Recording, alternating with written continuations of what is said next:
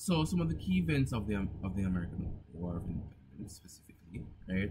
We're starting with the Stamp Act crisis, right? The British Parliament passes the Stamp Act imposing a direct taxation on the American colonies that led to, right, the entire boycott by the Sons of Liberty, right? So we could look at that in 1765, right? Then in 1770 we had the Boston Massacre, and in 1773 we had the Boston Tea Party, and in 1774 we have the First Continental Congress.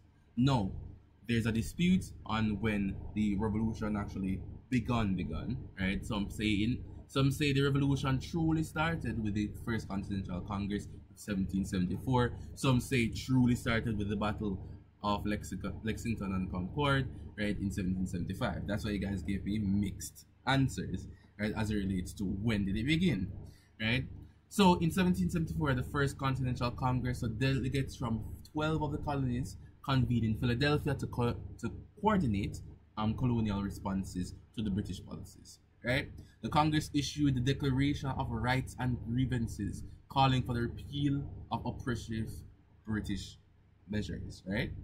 So now, what we're seeing is now the establishment of this Congress now really speaks to the fact that the citizens themselves now are really taking some amount of control over their political right to actually lead themselves, or their right to lead themselves, the right for self-determination.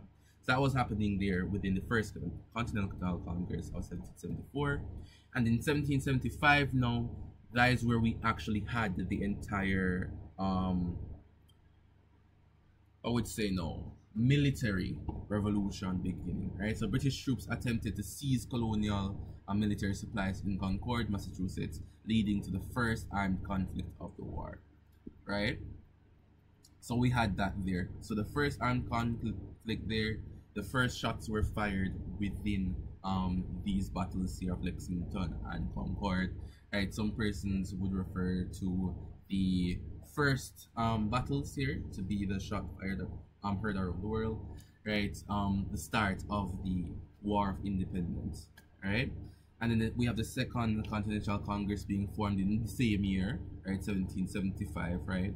And now this is where they actually now appointed George Washington, right, as the commander-in-chief of the Continental Army, right, now forming an actual nationalist army, a nationalist government to actually fight against British rulership over the colonies, right?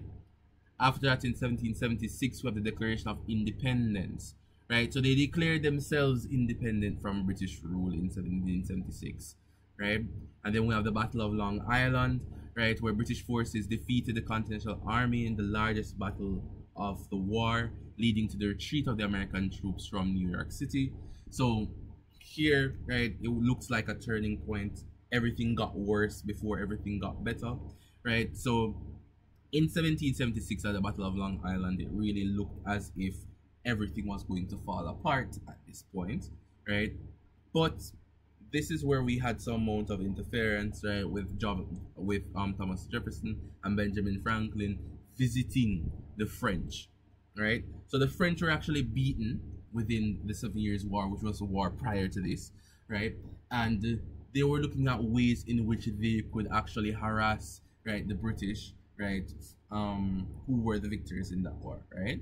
So they were looking at ways to harass their enemy, right? They were looking at any type of way to really get back at Britain, right? So therefore, we had some amount of French interference, right? So in 1777, we had the Saratoga campaign, where American forces achieved a decisive victory at the Battle of Saratoga, convincing now France to enter the war on the side of the colonialists, right? Or the colonists, as I should say. Colonialists and colonists are two different things, so should be saying colonists, right?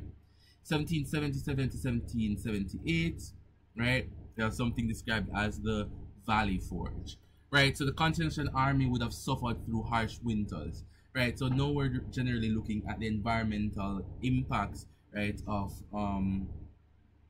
the war specifically, and how it really took a bad turn for the Continental Army, right?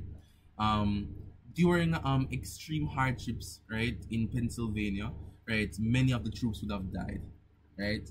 They weren't funded properly, right? Many persons never really wanted to fight. They recruited enslaved individuals as well to fight on the behalf of the colonists, right? To actually embolden or bolster the forces to actually stand a chance against the British, right? But they actually emerged as a stronger and more disciplined force because of this, right? So their hardship specifically didn't lead to them losing, right? Or didn't lead to them dismantling the revolutionary attempts, right? But they actually emerged stronger for this and became a more disciplined fighting force, right? Then we had here in 1781 the siege of Yorktown, where American and French troops combined together, right, commanded by George Washington and his this person here,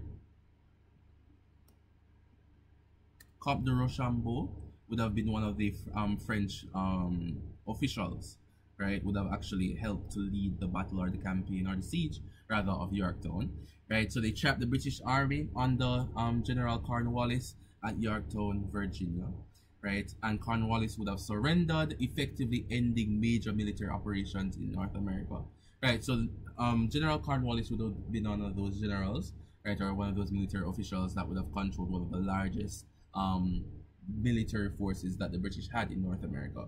So with his surrender, it really ended all dreams or all thoughts of the British really conquering or really sending back troops into the fray to really actually continue the war, right? So at that point there, the British really called it quits, really said that this would have been, you know, the last attempt here, right? This would be the end of the war officially. So in 1783, we had the Treaty of Paris, right? So the Treaty of Paris would be signed in 1783, formally ending the war and recognizing American independence. And the British cedes the territories, meaning gives the territories to the United States and agrees to withdraw its troops from American soil, right? So that's really a rundown of the key events, right, for the War of Independence, right? So that's really it for that.